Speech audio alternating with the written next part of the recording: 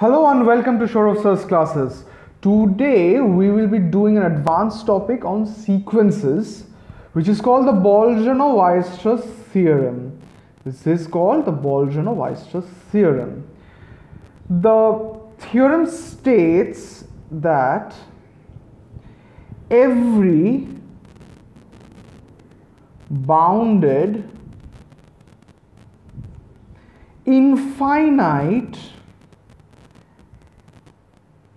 set of real numbers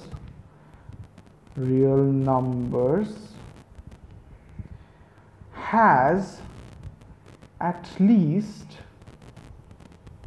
one limit point.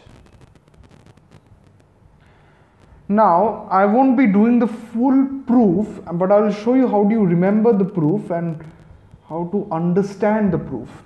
Now let A, this is step 1, let A be a subset of R, be bounded,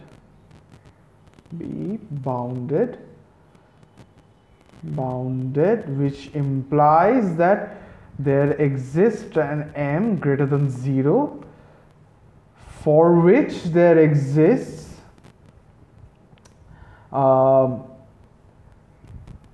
an interval minus m to m closed.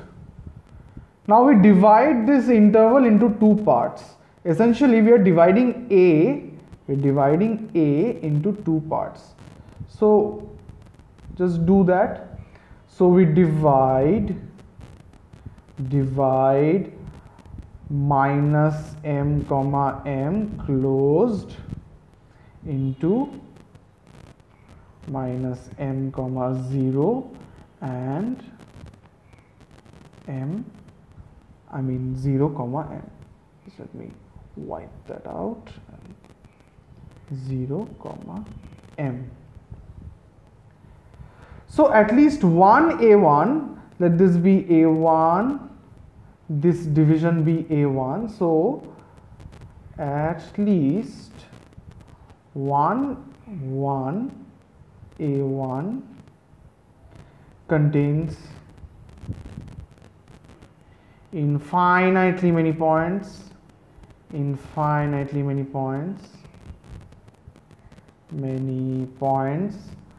Observe that the length of observe length of A1,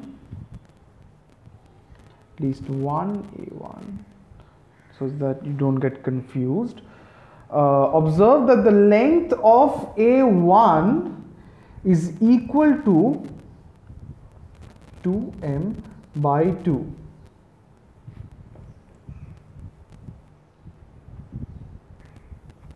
Now continue this inductively.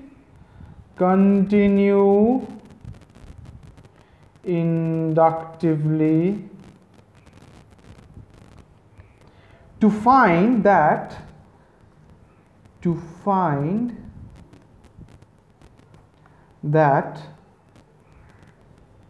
AK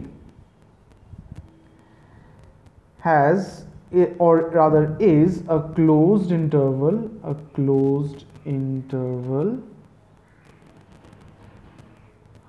of length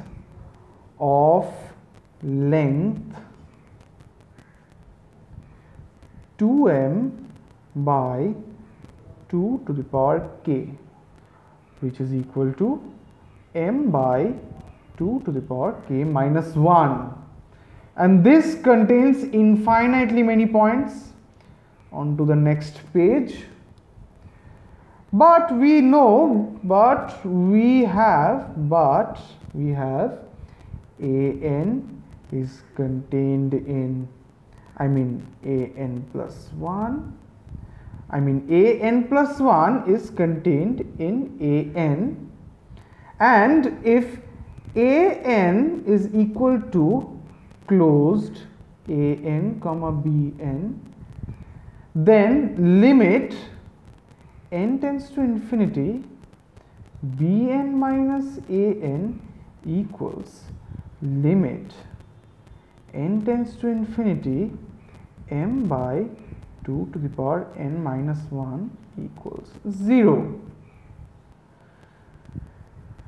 Now by Cantor's theorem of nested intervals, by Cantor's theorem on nested intervals, we have the intersection of n minus n equals to 1 to infinity, the infinite intersection of an has exactly 1 point. Let this be P. Now P belongs to an. P belongs to an, and length of, this is the next step. Oh, oops. Length of an is equal to m by 2 to the power n minus 1, which is less than epsilon.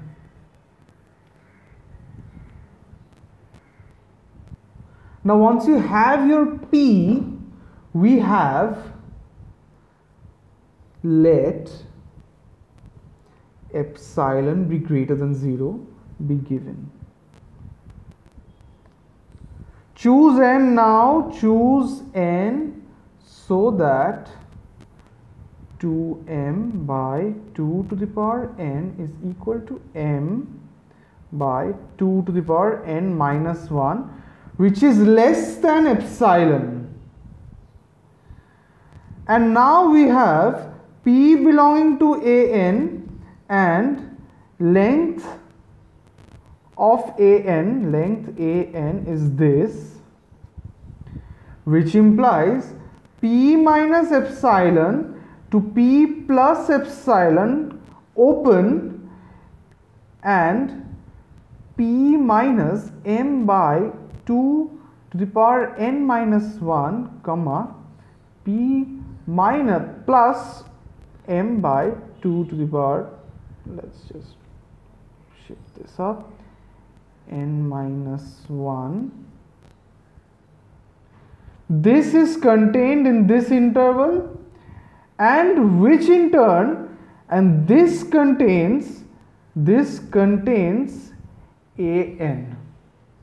Therefore needless to say, P minus epsilon and to P plus epsilon contains infinitely many points of an, or rather of A, since, let me just rub this out, infinitely many points of A, since an does that.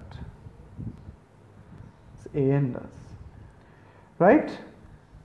So since this, we have arrived at this proves that P is a limit point, and P is at least one limit point of every bounded infinite subset of R.